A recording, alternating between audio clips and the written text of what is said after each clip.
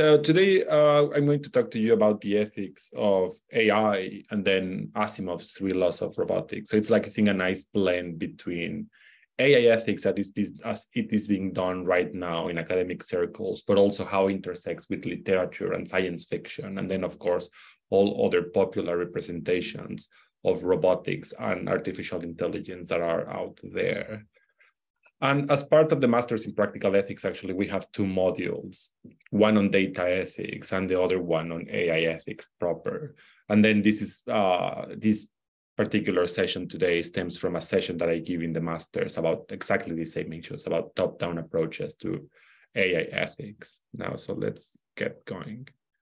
And then, as I said, today I'm going to actually try to explore whether Isaac Asimov's Three Laws of Robotics are morally problematic and actually and if they are like a good guide to AI ethics. I think most of you might know the Three Laws of Robotics. If no, don't worry, I'll actually present them and then I'll say something about them. And then just very, very broadly in terms of AI ethics. So you might know that there are at least two approaches when we discuss how to make artificial intelligence behave ethically. So for example, how are we going to actually make this artificial intelligence behave in the way that they should? And these are like bottom-up approaches and then also top-down approaches. And then bottom-up approaches actually don't start from specific rules, but they just place the AI in situations where the right behavior is selected after a couple of iterations. But that's not what we're going to focus today on. So actually, the Three Laws of Robotics is a top-down approach. And that means that there's a series of rules that actually we embedded or encode in the artificial intelligence and actually expect the artificial intelligence to abide by them. But of course, one of the interesting issues and one of the issues that actually I'm going to explore today is what happens when those rules actually lead us astray, or what are some possible problems with them. Now, before actually we go into the main philosophical part of the talk, I just want to give you like a very, very brief history or like a reminder of the Three Laws of Robotics. Now, as you all know, there's this recurrent trope in science fiction literature of the 20th century, and actually you still find it today. And actually this is that a human-like or superior than human artificial intelligence actually is trying to destroy or enslave humanity. And in most of these stories, actually humans have to fight this malevolent artificial general intelligence, AGI, that actually was originally created either to help humans solve a particular problem or as part of a scientific endeavor. Now, for example, you might remember the Terminator, the several movies of the Terminator. And then in that one, if I remember correctly, there are some researchers who actually just managed to develop an artificial general intelligence. And this general intelligence notices quite fast that it would end up competing with humans. So it decides to take control of the nuclear weapons and destroys humanity or most of humanity. And then in another one, for example, in The Matrix, if you remember the movie, the story is very similar. So humans are able to create artificial general intelligence, and then these artificial intelligences actually help humans in different tasks, but at a certain point, there's conflict between both of them, and the AGIs actually end up taking over the world. And then there's like plenty of other science fiction, both literature and movies, where actually you have like this particular plot, like there's like this AGI trying to destroy or enslave humanity. Now, while many science fiction writers actually of the 20th century decided to adopt this particular theme and explore them in very, very interesting ways, actually, Isaac Asimov tried to escape its grasp, and actually he wasn't particularly interested in it. And this was because Asimov was just purely and easily very, very annoyed with this overuse of the Frankenstein complex, that it is called. And then the Frankenstein complex is this particular type of plot line where a human builds a robot, or, for example, creates a type of a new animal or something like that, and the creation actually then tries to kill the human. And then in order to actually sidestep this particular trope, this Frankenstein plotline, Asimov, in conjunction with a technologist, John W. Campbell, actually comes up with a set of laws, the Three Laws of Robotics, which would prevent, or actually at least dramatically reduce, the robot kills human scenario.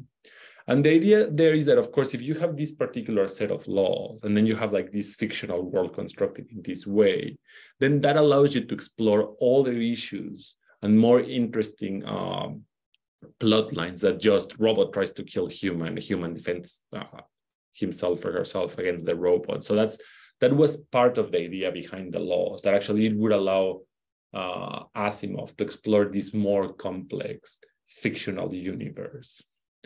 And then, just as I said, like very historical account. So the first time that actually they appeared in a short story called Runaround that actually was published in 1942. If you haven't read it, I would recommend it. It's very short. It's a fantastic short story. And then if you have heard of the Three Laws of Robotics, that I suppose most of you have heard of them, there's also a less well-known law that is actually the Zeroth Law that was introduced in 1985 in a short story also called Robots and Empire. And then that particular law was introduced in order to actually to cope with situations in which the robots had to harm a human or kill a human in order for a larger number of humans to actually survive. Now, at this point, you will say like, oh, actually, I need a refresher of the Three Laws of Robotics because I'm not sure what the hell is going on here, but don't worry, here they are. So these are the Three Laws of Robotics. So this is the Zeroth Law, as I mentioned. A robot may not injure humanity or through inaction allow humanity to come to harm. The first law is a robot may not injure a human or through inaction allow a human being to come to harm. The second one is a robot must obey the orders given it by human beings, except when such orders would conflict with the first law. And the third one is a robot must protect its own existence as long as such protection does not conflict with the first or second law. Now, it must be said from the get-go that actually, even when Asimov tried to come up with these laws in order to prevent any kind of possible harms to humans that will befall them because of the robots, there are some issues with them. And then some academics, for example, Roger Clark, have mentioned that there are, for example, issues with how we use terms and actually how would those terms be applied. So for example, when we say, how are we understanding what harm is? So for example, our definition of harm would clearly impact how robots would have to actually follow this particular set of laws. Or for example, who is a human being? So we would say, well, it is clear that a robot in this part, if they were to follow these particular types of laws, would not be able to harm us. But as you might know, there's like this big and rich philosophical discussion on whether fetuses or embryos, if they qualify as human beings, or for example, if zygotes, these one-cell embryos, if they are human beings or are other type of entity. And then, of course, if that, depending on the philosophical answer to that question, then something else would follow in terms of how the laws are applied. Now, it's also important to mention that these orders appear in lexical priority. And what that actually just means is that they appear in orders of importance. So actually, as you can see, so the second law says that actually the robot must actually follow it unless it conflicts with the first law, and the third one is the same with the first and the second law. And then of course the first law with the zeroth law. And it's interesting because there's like this nice comic strip that exemplifies what happens when actually you have the laws in different orders. And then I have, and then I have it here just for you. So as you said, if we have the laws in that particular order, don't harm humans, obey orders, protect yourself. And then you have like all the Asimov stories, and they are like quite balanced worlds, and they're quite interesting what happens. But of course, if you have the laws in different orders, and actually you have to follow them in that particular set as they would appear, then completely different things would follow, both in terms of the fictional worlds that we would think of, and also, of course, if we thought that the laws should apply to how we are thinking about regulating AI in our existing world. So, for example, if you had the first law that will be like, don't harm humans, protect yourself, obey others, it must be the case that actually when you ask a robot to actually do something that might harm the robot, that the robot will say like, no, I'd rather pass. And then in the comic strip, you can see like the human is telling the robot, like, go and explore Mars. And the robot says like, haha, it's cold in there and then I'm going to die. So now, and then of course, if you have on the third option, for example, if you have that they need to obey orders, then of course, as the author of the comic strip points out, you will have like this killbot hellscape. Because of course you can imagine humans ordering robots to kill other humans or horrible stuff like that. And then because they have to obey the order before actually the second one, like that would happen. And then of course we get to the same scenario if we have the second law as the first one and the third one as the second one, because of course the first one would be to obey orders, that's the thing that they need to do, and then they would have to protect themselves, and in the last place don't harm humans. So you end up in the same situation where actually you have like this place where you order a robot to do something and then they have to do it. And then there's an interesting one is where you actually have the third one first, where you have to protect yourself, don't harm humans, and obey orders.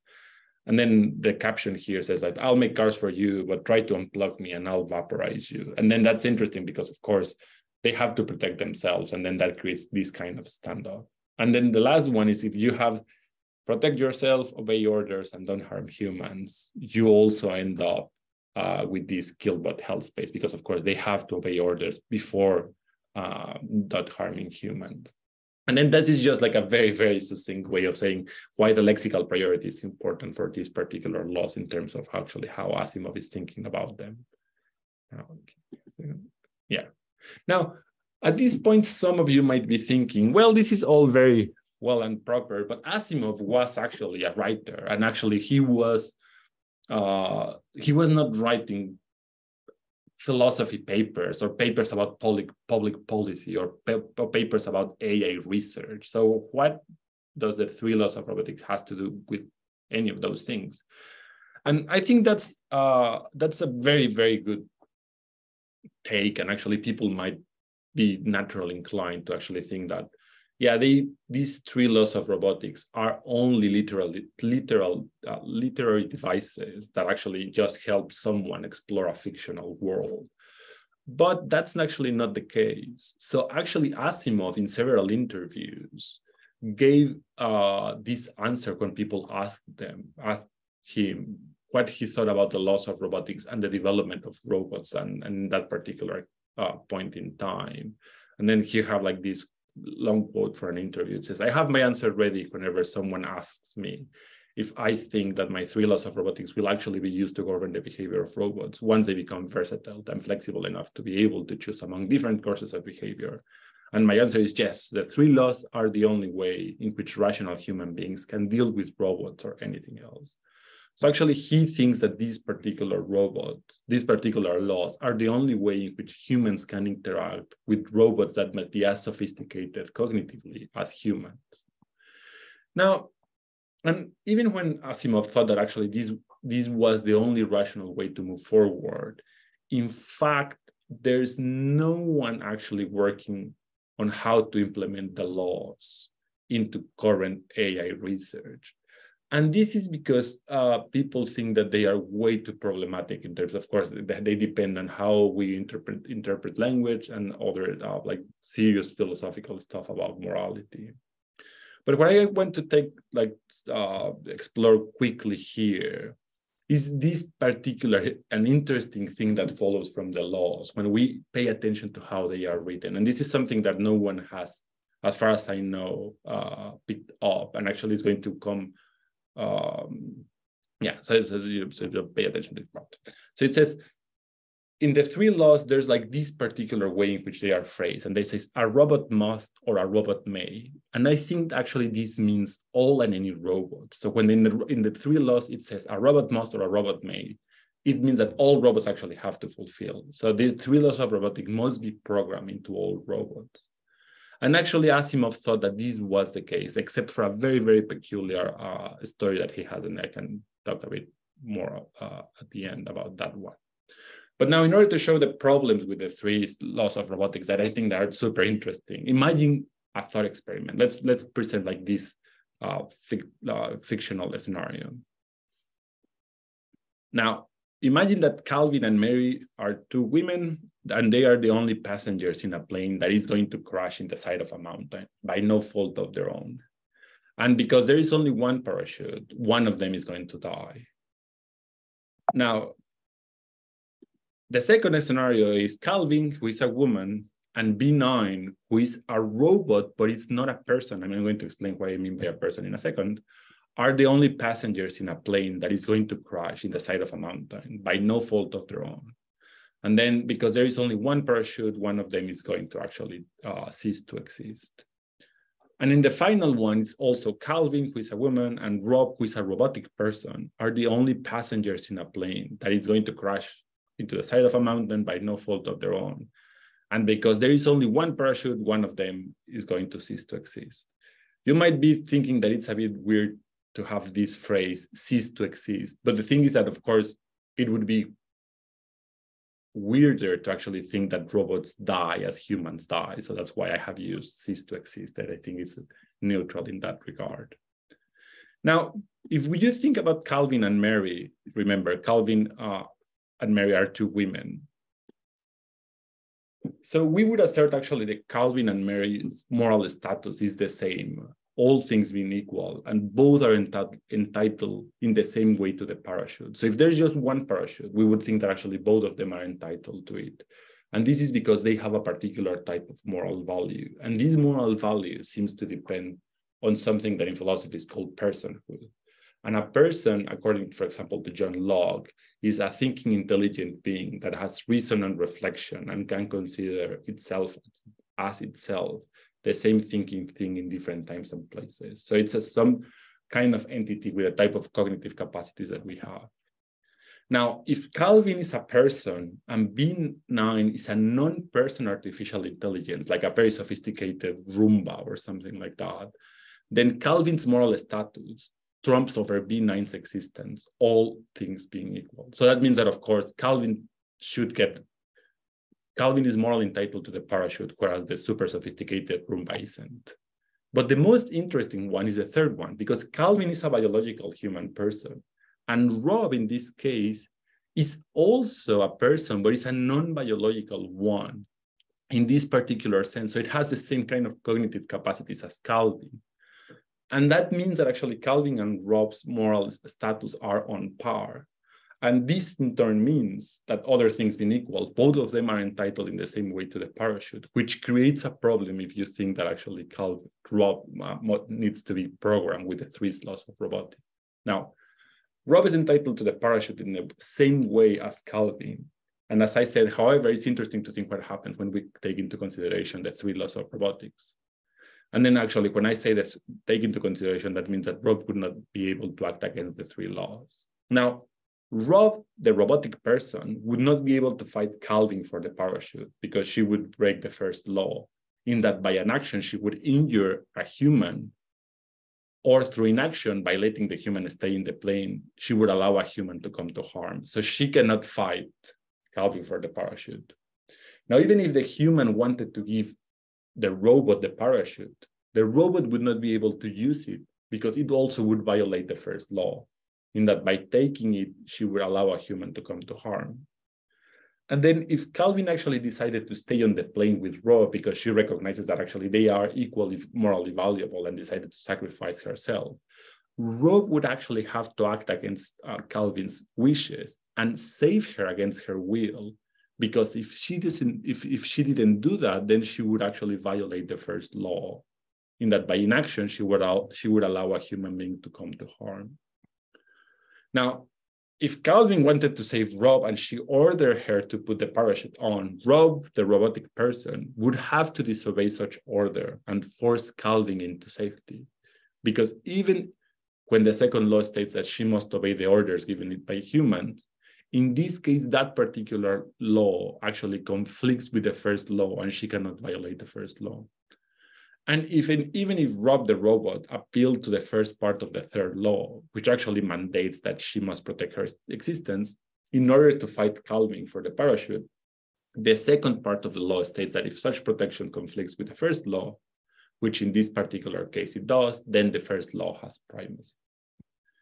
Now, I think at this point we can safely say that the main problem with this particular classic reading of the three laws, that means that all robots need to be programmed with this particular set of laws, is that actually it fails to realize, or it fails to take into consideration, that in the future there might be robots or artificial general intelligences that might be persons, in the sense that they might have the same kind of cognitive capacities as we do. And if actually that were to be the case, then the three laws of robotics would actually fail to respect their moral status in at least 4 different ways.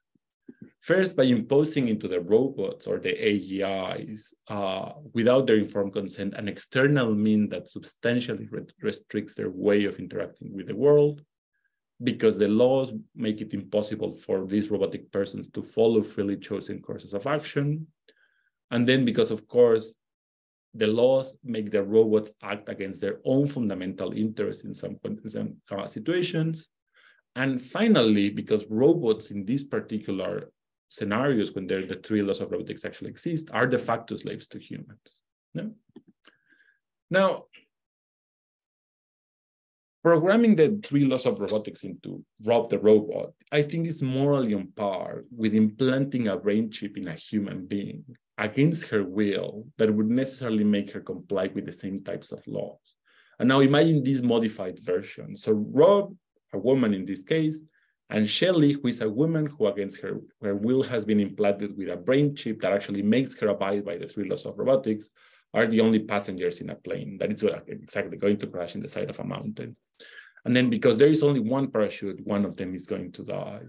And what happens here is that Shelley, even when she is a person and she's a woman, would have to give Rob and force her out of the airplane, because the 3 laws of robotics would prevent her from actually trying to save herself, or even from choosing to sacrifice herself, but in a free way. So that's one of the issues that we have. And the other one is actually, we have these things that I call conversion cases. And these also show the immorality of this particular reading of the 3 laws of robotics. Now, suppose, for example, that a human person is about to die because of a degenerative disease. And then this person decides to exchange her biological body for a robotic one. And let's also suppose, just for argument's sake, that her cognitive capacities and her personal identity, who she is going to actually survive such change. And then the change is going to actually pass throughout a year. And now let's suppose that the replacement happens gradually. First an arm, then a leg, and so forth, until all her biological body, including her brain, has been replaced with a robotic one. And in this case, because we're thinking that the replacement is going very gradually, we're thinking that, of course, her memories and her desires and all her cognitive history actually remains the same. Now, if we were to abide by this particular classic reading of the 3 laws of robotics, then we would have to accept that at some point, regardless of which point this is, this particular individual should be programmed with the 3 laws of robotics, given that now she's a robot. So the fact that she is not a biological human, but a robot, like made of aluminum or whatever, means that now she actually needs to have these particular laws implanted on her. And I think that someone who holds that actually a human person should not be ruled by the 3 laws of robotics would agree with the 3 laws of robotics not being imposed in this biological to robotic person. And I think that actually they would not agree with the laws being imposed onto her, because they would actually realize that the now robotic person actually possesses the same moral status because of her cognitive capacities as before. Now, and the second conversion case, and then with this, I think I'll finish because I have gone 2 minutes overboard, is that imagine that now we have a robotic person that actually is programmed with the 3 laws of robotics. And actually, she was created with them. And now, let's suppose that actually the same operation happens, but in the inverse direction.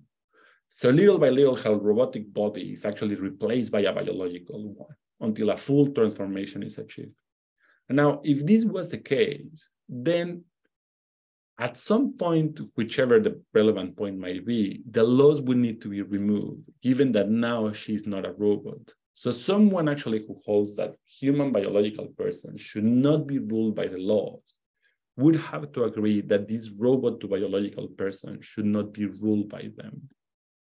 Now, what I think actually these conversion cases show is that either we accept to impose the laws in the biological to robotic person cases and to remove them in the robotic to biological person cases, in these conversion ones, or actually we recognize that to impose the laws in robotic persons is morally wrong because robotic persons actually possess a set of capacities, just as biological persons do, that outlaw the type of restrictions that the three laws of robotics impose. And this is very clear. So you would think that it's completely immoral for someone to implant a brain chip, for example, in a human that would make them follow these particular laws. And that seems to depend on the moral status of this individual and, for example, on the cognitive capacities that the individual might have. Mm-hmm. And then this is something that Asimov didn't seem to actually explore that much, except in the iRobot story, which also has been made into a movie. Now, it would be very, very easy to get out of this particular problem. And this is just to be like an implementation thing. And we would say like the three laws of robotics should not be programmed into robotic persons. And that might be fine. So we might say, well, it's fine. So we have like these three laws, they seem to work pretty nice. And then there seems to be some issues with them, but they might allow us to interact with robots safely and with artificial general intelligence safely, but they should not be programmed on robotic persons. But even if we were to answer in this particular way, that response just kicks the can down the road, because now we actually have to think, how are we going to actually solve the AI ethics problem in terms of robotic persons? How are we going to actually, so should we, again, opt for a top-down approach, but not like the three laws of robotics, or a bottom-up approach? And then I think I'll stop there because I have run over time. And I think that covers mainly the points that I wanted to make. Thank you.